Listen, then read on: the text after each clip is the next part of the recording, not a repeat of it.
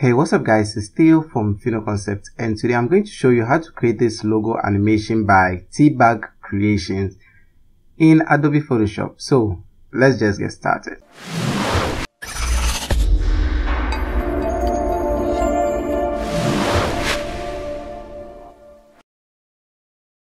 Welcome to Concept. Click the subscribe button and hit the bell icon so you don't miss out on any of our future videos. Okay, so first of all, we open up our application. I've already created or I should say recreated this logo and have separated all of them into different layers. So you can see we have the we have the text layer right over here, we have the horizontal shape, we have the vertical one, we have the diagonal. Now the first thing we are going to do is go to window and make sure that timeline is checked. So I'll quickly check that, and you can see we have the timeline over here. Now I'm going to align all of this together. So this is going to be more or less like 5 seconds. You can see I can increase the number of frames by clicking on this icon right here. So I'm going to reduce all of these to about 2 seconds because I don't want it to be too slow. So I'll quickly select everything, highlight them, and I'll use this scissor icon right here to split the layers. So once I've done that, I'll just click on all those parts I don't need. So holding down Control, I'll just be clicking on them, and I'll press the delete key on my keyboard or just click on the delete layer icon right here. This is what we have. So let's begin with the animation. Now we are going to start with the vertical layer, which is this one, and we are going to create a layer mask for that. So to create a layer mask, I'll just be using the rectangular marquee tool, which is right here, and I'll quickly create a selection around it. It doesn't have to be perfect, just make sure that the selection is covering everything. So something like this should be okay, and I'll create a layer mask for this particular shape. So I'll click on the new layer mask icon right here. So this is what we are having, and I'm going to invert that layer mask. So using Ctrl I, I'll invert that selection. Now you can see that that selection vanishes. That's because we've inverted the layer mask. And I'll do the same thing for the diagonal. So I'll make sure the diagonal layer is selected. Now because the diagonal shape is inclined at an angle, instead of using the rectangular marquee tool, I'll be using the pen tool. So I'll quickly grab the pen tool and I'll create a similar shape. So I'll just click at any of the corners like so, and I'll just bring everything back. So this is what I have. I'll right click, I'll go to make selection, and I'll click on OK. Now I have my selection, and I'll create a layer mask from that. So just like the first one, we'll invert by hitting Ctrl I. Now I'll go back to the horizontal. I'll quickly grab the rectangular marquee tool, which is right here, and I'll create a similar shape like so. I just have to make sure it covers, and I'll create a layer mask for that, and again Ctrl I, so it vanishes. Now what I'm going to do is actually remove the linking icon right here. So this is going to unlink the layer mask to the shape itself. So right now you can see if I grab my move tool, the shape is standing on its own and the layer mask is standing on its own. So if I move the layer mask, you can see that we have this effect. The same way if I try to move the shape, so if I click on the shape is standing on its own like so. This is what we have. But if you don't have that checked, anytime you move it, it will be moving both the layer mask and the layer itself. This is not what we want. So let's start animating. I'll quickly uncheck that, and I'll start with the vertical. So I'll go to the timeline right here, and I'll click on this little arrow right here. Now we want to animate the layer mask itself, not the shape. So I'll quickly start from a 0 mark, and I'll create a keyframe for the layer mask position, which is right here. So I'll quickly check on that. Now make sure this is a shape and not a rasterized image or a flattened image. So since it is a shape, we have all of these options, and I'll move 15 frames right here, and I want to animate. So let's quickly make sure this is a little bit bigger so you can see. I'll make sure that the layer mask is selected, not the layer itself.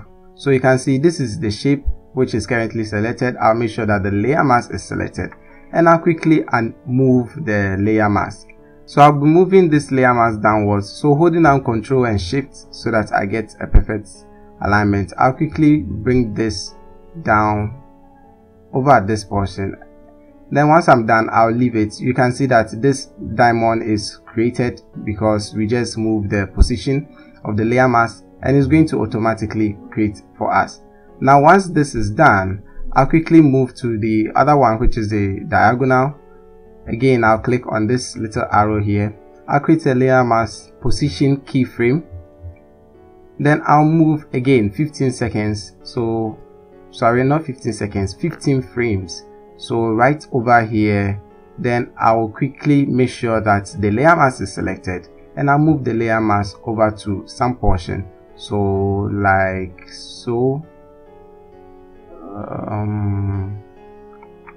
It's okay. So if we quickly move through the timeline, you can see that we're already having that effect. So this will come in, then the diagonal will also follow. Now from the logo animation, they don't follow exactly after one has ended. So I'll quickly select all of these keyframes and I'll move it slightly to the beginning, so that once one is ending, the other is also starting. So let's do that for the next one, which will be the horizontal. You click on this arrow, you create a layer mask position keyframe, then you move over to about 15 frames, which should be somewhere around here. Then we'll quickly move that layer mask. So again, I'll make sure that the layer is not selected, is the layer mask we are animating. So I'll quickly hold down Ctrl and Shift, or just Shift, and you move the layer mask over to one side. So basically we are already having that effect. This will come in, that will come in, and that will come in. Again, I'll quickly make sure that I select all these keyframes and I bring it slightly to this edge so that it animates a little bit faster. Okay, now for the last part, which is the text itself. From the logo animation, there's a blur effect before the text comes in. Now the text doesn't show until right around this area when the horizontal layer has already been animated. So I'll quickly cut that portion out. I'll delete this one because I don't need it. So from here to about 2 seconds, I want to animate the blur effect. Now to do this, I'll quickly move over to about 5 frames, which is right around here, and I'll quickly cut that part also. Now you can also bring this over to this portion so that you have just the text aligned in one video group. So I'll quickly make sure that this is a blurred image so that it moves towards the original image at the latter point. Now to create a blur effect for this, we have to make sure that the text layer is rasterized. What I mean by rasterization is we have to convert it into pixel. So you right click and you click on rasterize type. Now I'll quickly go to filter and I'm going to be using the blur effect. Now the blur effect is currently unavailable because my timeline pointer is not on the layer. So I quickly bring it onto the layer so that that layer selected is on the timeline. Now if I go back to filter, you can see that the blur effect is showing now. So I'll quickly click on Gaussian blur and I'll set it to about 5. Now we have the effect, so I think 5 is okay. So what I'll do is I'll make sure that this is selected and I'll go to video group 1 and I'll click on that little arrow right here. Now again, if you make sure that this is selected and your keyframe is here, video group 1 is only going to show you the information for the text itself, not the rasterized stuff. So I'll quickly bring the timeline pointer here and I'll make sure I click on that 2 times to bring up the options for this one. Now I want to create an opacity change from one side to the other. So I'll quickly start from the beginning, which is right around here. I'll make sure I create an opacity and I'll change the opacity to about 0%. So from the beginning there's nothing showing. Then when I get to the end, which is somewhere around here, I'll create another keyframe and I'll increase that opacity, and I'll increase that opacity to 100.